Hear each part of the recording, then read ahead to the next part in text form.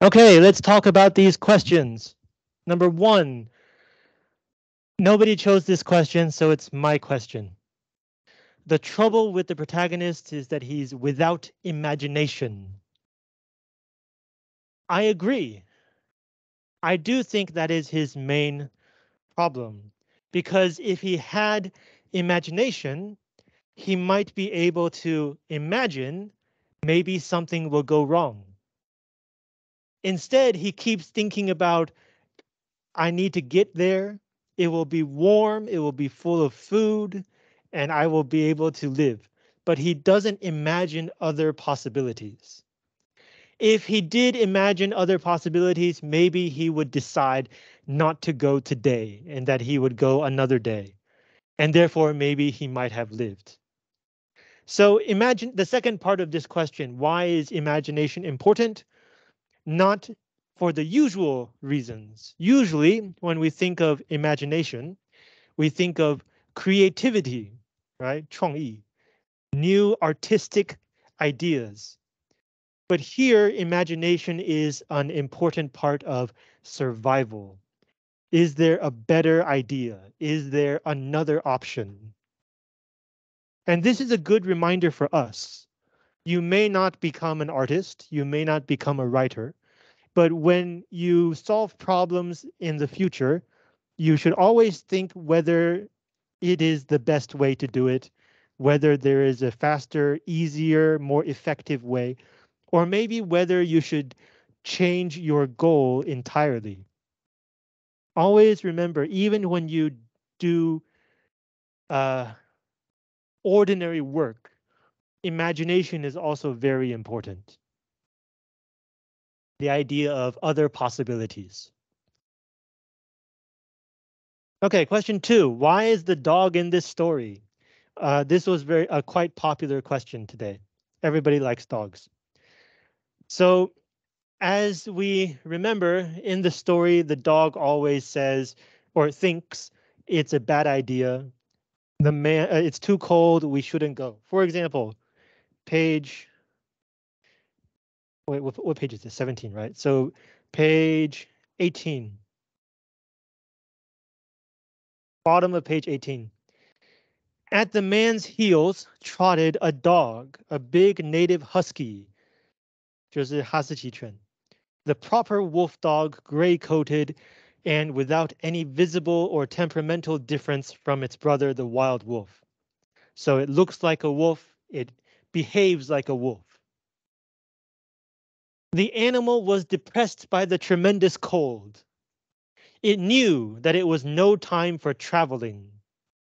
So it doesn't think, it doesn't estimate, it doesn't calculate, it knows. Its instinct told it a truer tale than was told to the man by the man's judgment. So we'll get into this for question 3, comparing instinct and judgment. And continuing, in reality, it was not merely colder than 50 below zero, it was colder than 60 below, then 70 below. It was 75 below zero. So the animal, the way that this paragraph is written is also very, very good. It first tells us that the animal, the dog, knows it is too cold. And then it says that its knowledge is better than the man's judgment. And then it tells us why the man's judgment is wrong. When it gives us numbers, a dog doesn't understand numbers. Numbers are only related to the man. So when it says in reality it was actually much, much colder, it's talking about the man's judgment. But at the very beginning, it already told us that the dog knows this. Even if it doesn't know the numbers, it knows that it is too cold. So one function of the story, as some of you mentioned when I went to talk to you, is the dog is a symbol of nature's danger. Like, we know it's cold. We know that it's snow everywhere. There's ice everywhere. But if you have a character that continues to remind you it is too cold and it's dangerous, it makes it feel dangerous.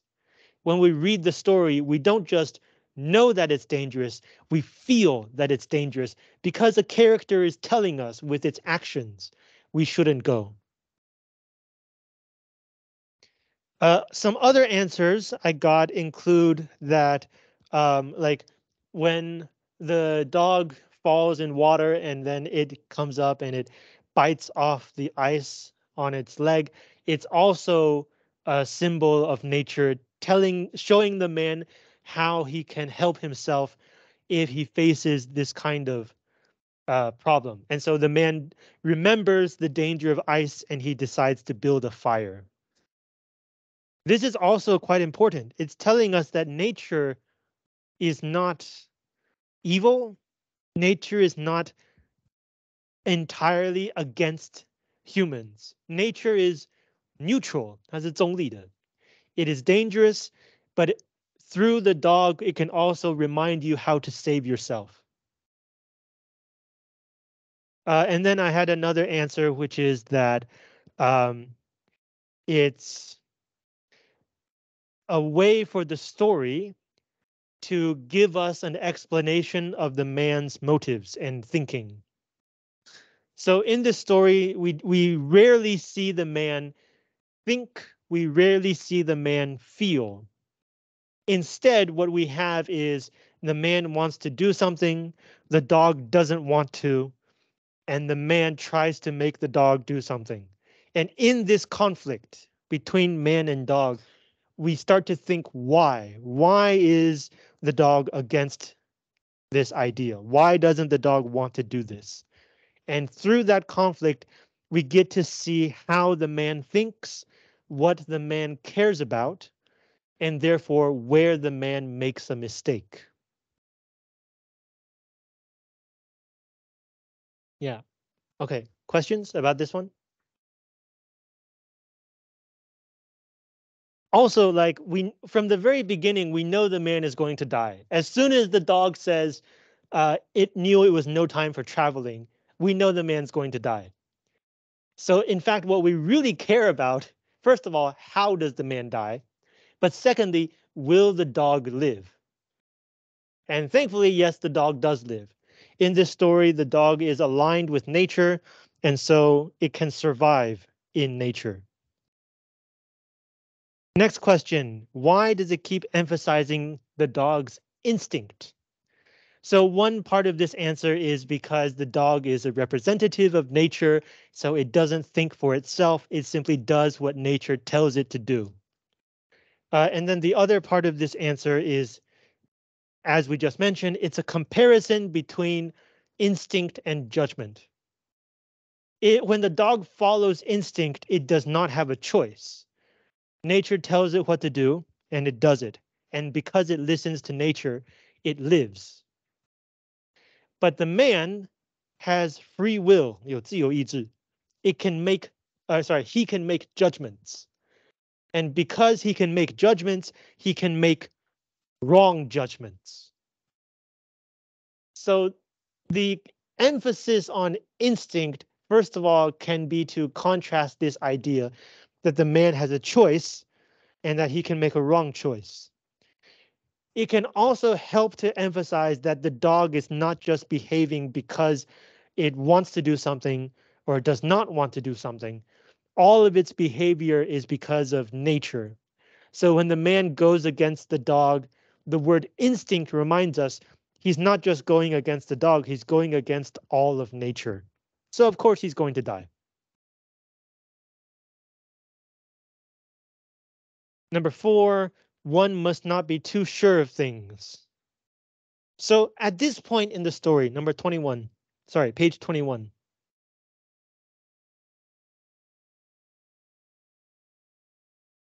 See if I can find this.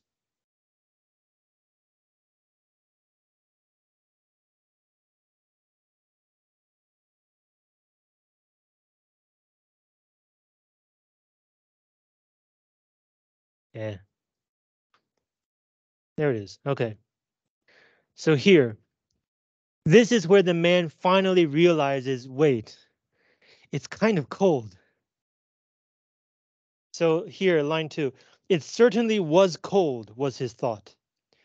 That man from Sulphur Creek had spoken the truth when telling how cold it sometimes got in the country, and he had laughed at him at the time. That showed one must not be too sure of things. There was no mistake about it. It was cold. So at this point, the man knows that he has made a mistake. At first, he thought it can't be that cold, but here he realizes, wait, it really is very cold. But he doesn't stop. He doesn't go back. Why? Well, there are a few possible reasons. One reason could be, okay, all of these reasons are based on an over reliance on reason. He thinks that he can make a good choice. That's his big mistake. He thinks that he can think about it and he can calculate a good solution. Whereas we know the only good solution is to go back. So one possible reason that he can rationalize this choice, 可以把他的选择合理化, is because he has discovered he made a mistake. He has discovered that it's colder than he thought, which means he is capable of discovering his own mistakes. So he doesn't have to be afraid of making mistakes. He can just think about it and solve each new problem. Where is the mistake in this thinking? If I noticed one mistake, I have the ability to notice mistakes, so I don't have to worry about not noticing something. The problem is, again, lack of imagination. What if you don't notice your next mistake? What if you get so cold, your brain gets affected and you start to lose the ability to think clearly? The man does not think of this. Another possible reason for his rationalization is, yes, it is colder than I thought, but I already got so far. Even though it's colder than I planned for, I was still able to successfully make it to this point. So even though it's colder, it can't be that bad, right? If I can make it here, I can make it to the end. The problem, of course, is that from the starting point to here is very different from here to the end. First of all, the second half is longer. He has not yet gotten to the halfway point. Secondly, it's not just about the distance. It's about the experience of traveling. When he first starts, he has more energy. He has higher spirits. 他精神比较鼓舞.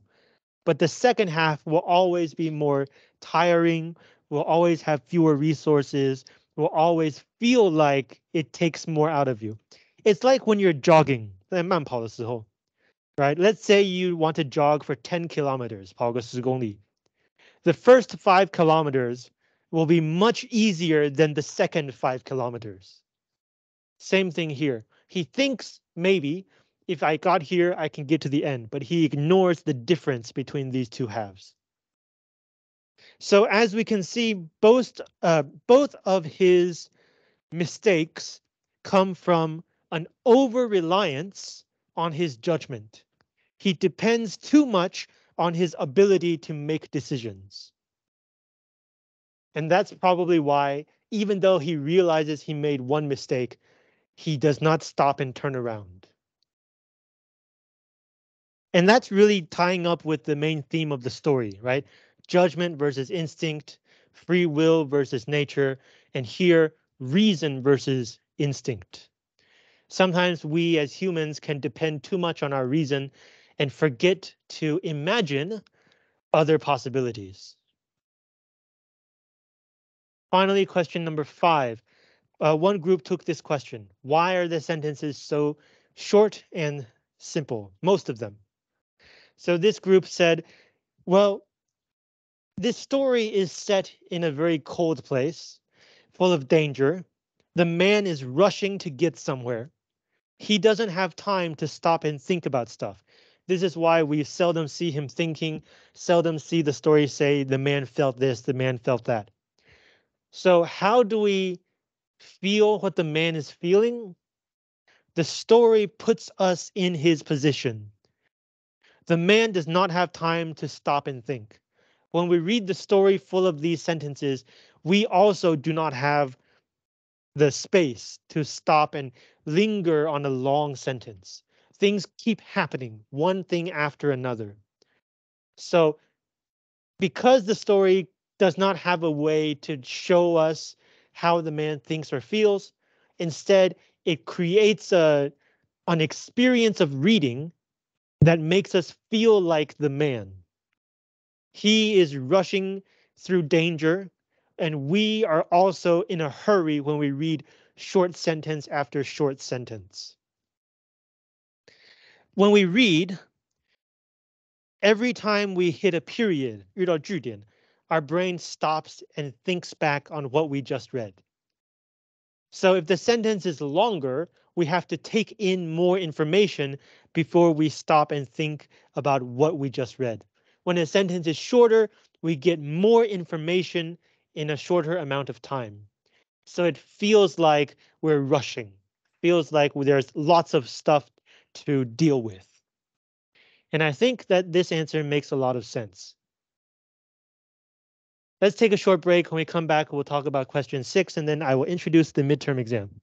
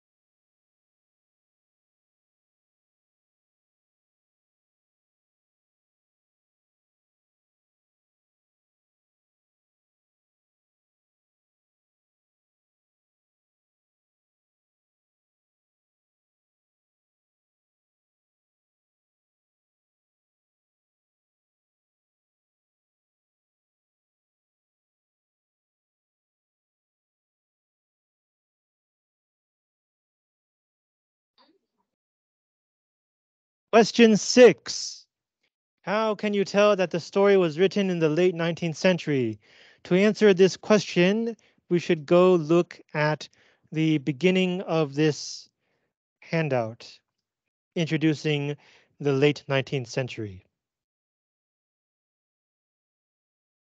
So, do any of these things appear in the story? For example,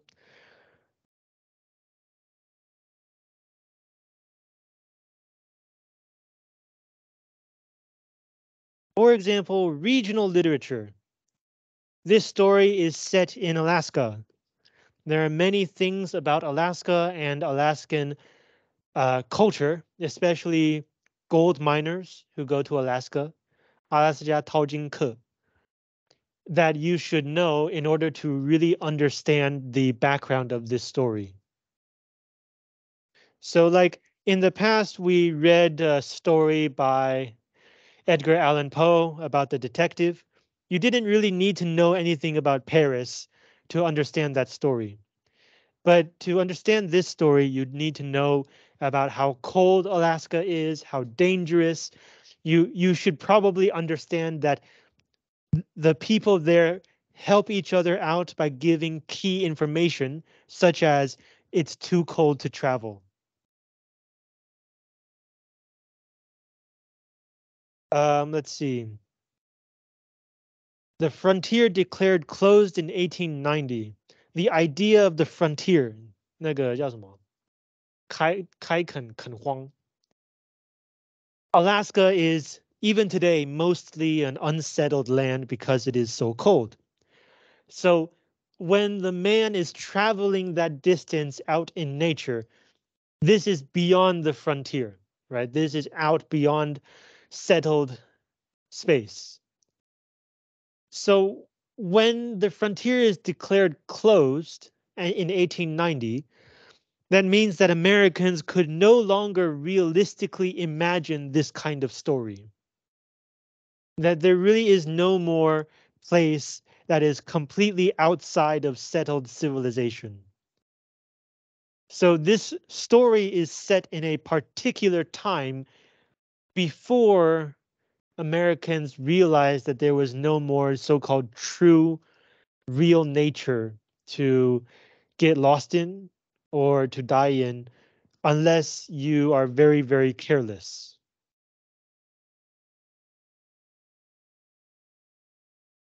1897 to 1898, the Klondike Gold Rush. This was in Alaska. This is the reason why the man is in Alaska, for gold.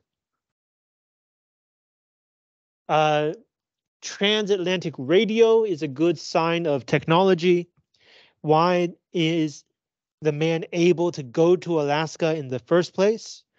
Why is society in Alaska able to survive?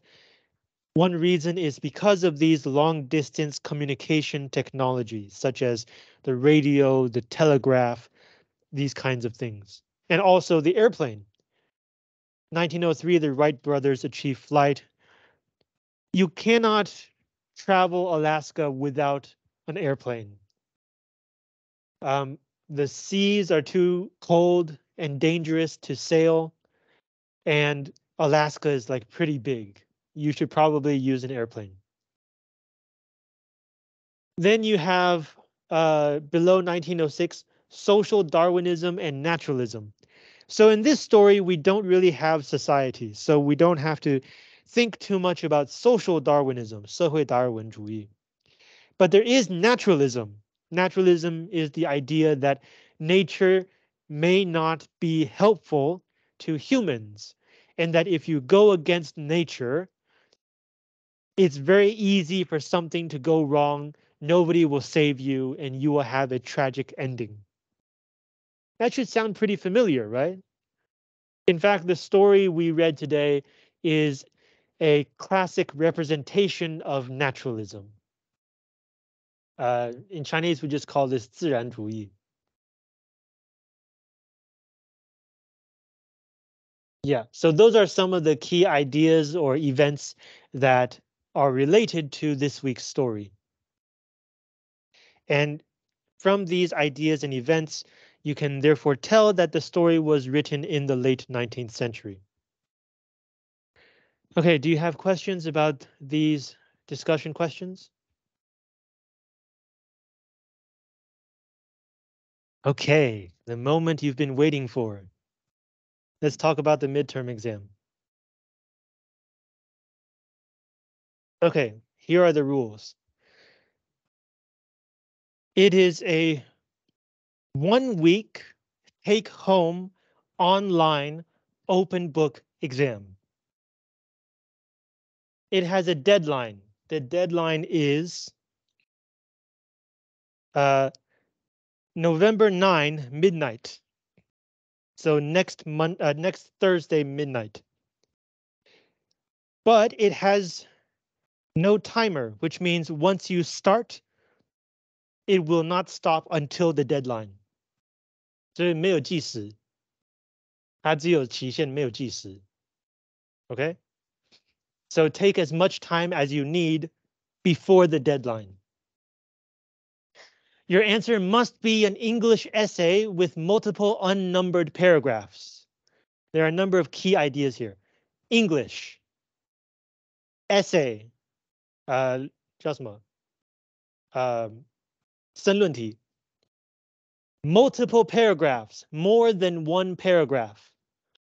And the paragraphs should be unnumbered. 不要上编号.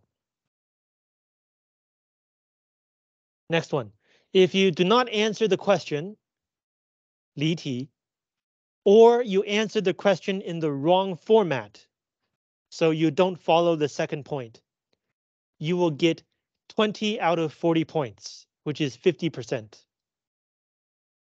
Even if you have a great answer, if it's answering the wrong question, or if you make one of the mistakes in the second point, no matter how good your answer is, you will only get 50%. Next one, you can write your answer elsewhere and copy paste it into Moodle. So you don't have to keep Moodle open all the time. You can write it elsewhere and then copy paste. Next, you may submit as many answers as you want, and I will give you the highest grade. So I won't just look at your latest answer. I will look at your best answer. The exams are open book. You can use any resource except other people. You can look at the handout. You can look at your notes. You can look at whatever I put on Moodle. You can check a dictionary. You can go online.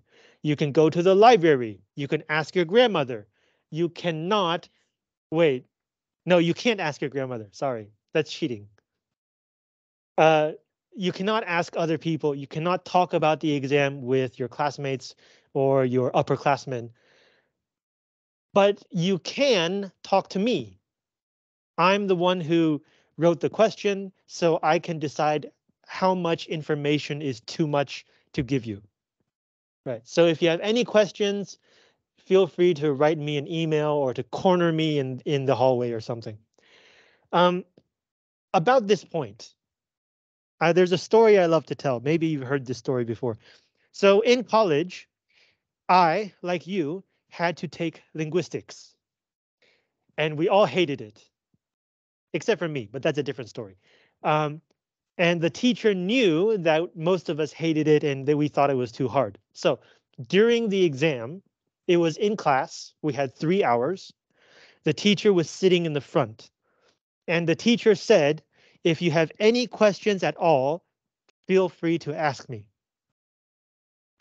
So one of my classmates raised his hand and said, Professor, how do you do question 1? 第一题怎么做? And the professor said, come here, I'll show you. And so my classmate brought his exam to the front, sat down next to the professor, and the professor taught him how to do question 1.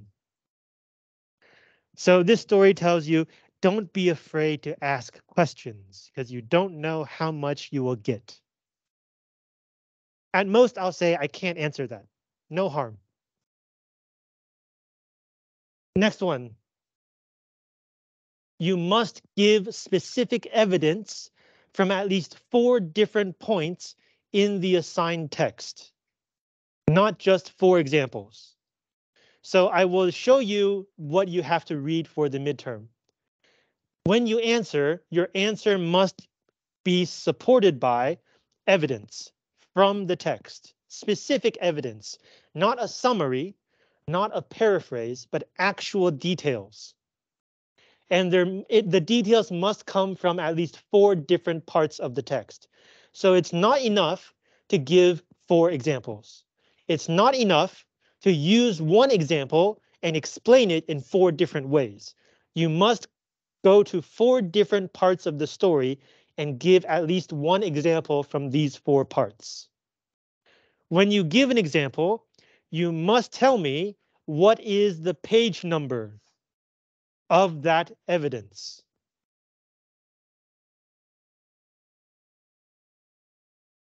Now, it's open book, so you can look for information elsewhere. If you do use information from other places, you must tell me what is the location of that information called. If it's online, what is the web address, 网址?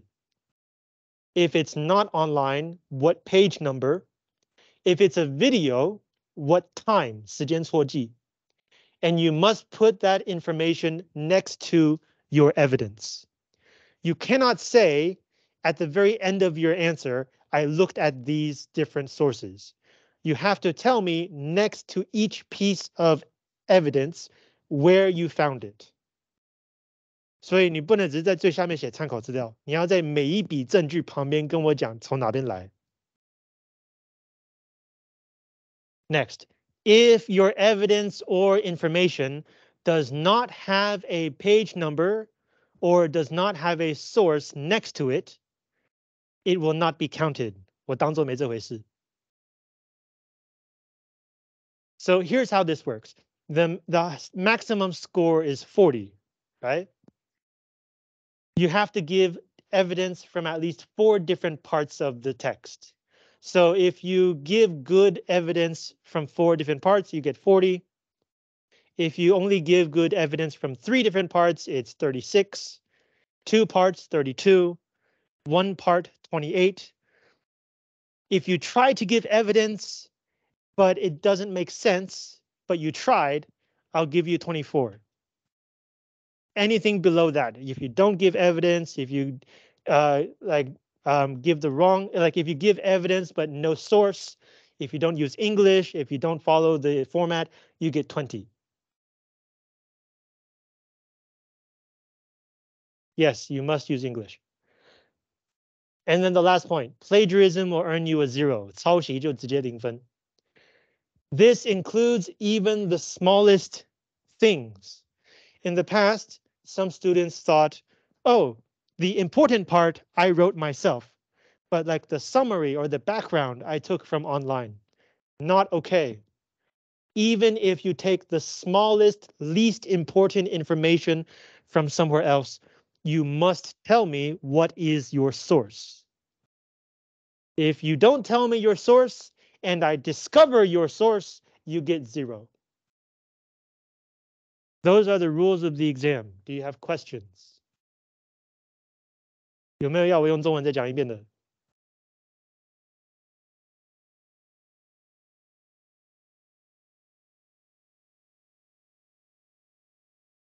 I'll show you the question later. Yeah. Yes. Yes.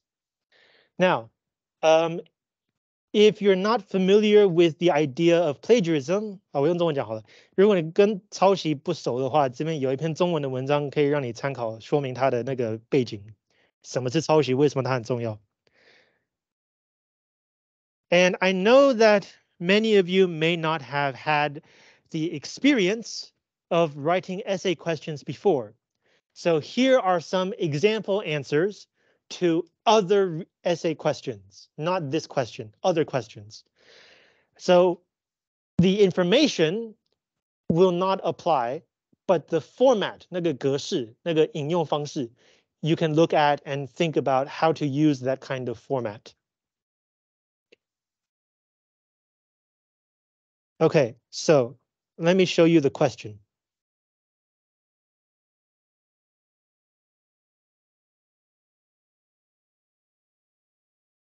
Read the selection from Horace Callan's essay, Democracy versus the Melting Pot, on the main Moodle page. I'll show you that later.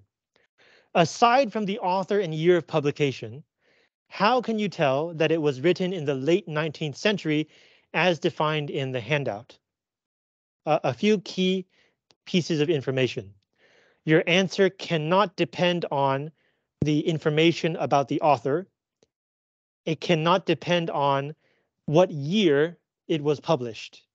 Because that's too easy, right? You have to look at the content. 必须要看文章内容.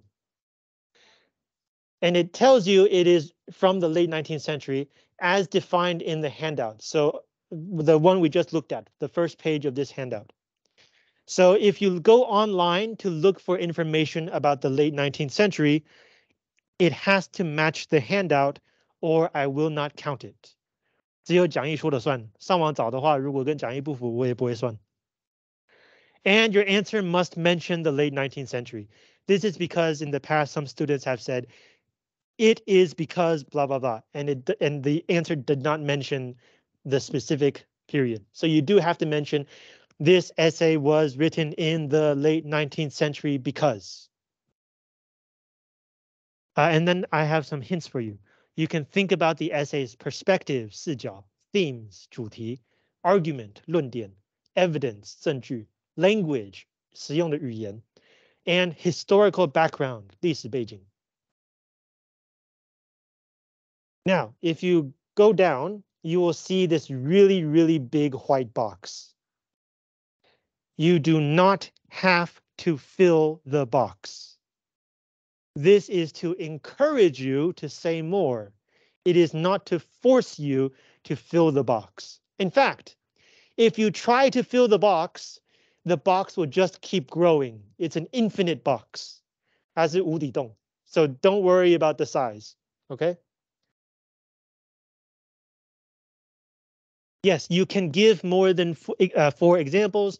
You can give examples from more than 4 different places. That's just the minimum. 那个只是最低要求. So, do you have questions about the specific midterm question? 有没有要我用中文再讲一遍的?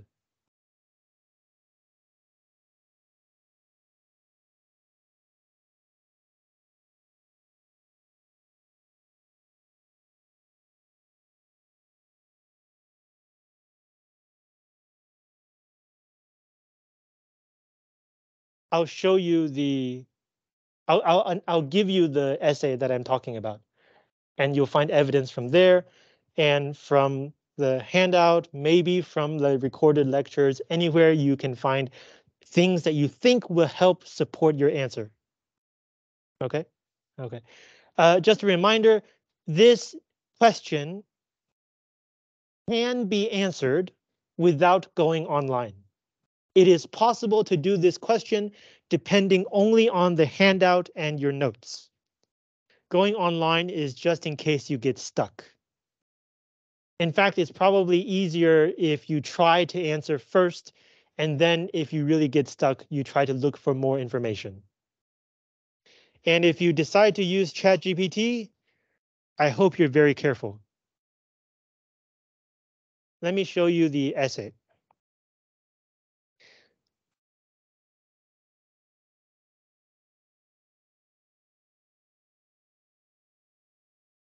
It is here, midterm exam text.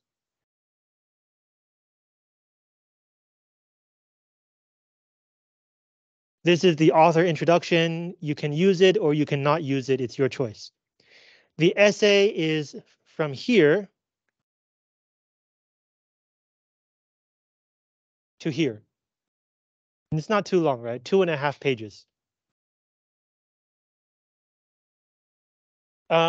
It's taken from the textbook, so it's a selection. It's not the whole essay. So it's from this essay.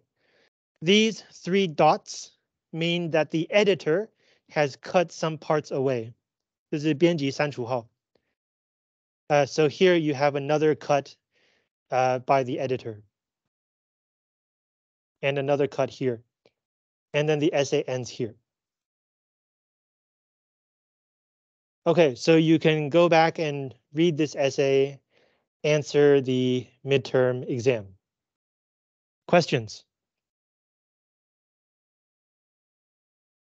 Right, so this goes to next Thursday midnight. So next time we have class, you will still be doing the midterm exam, maybe.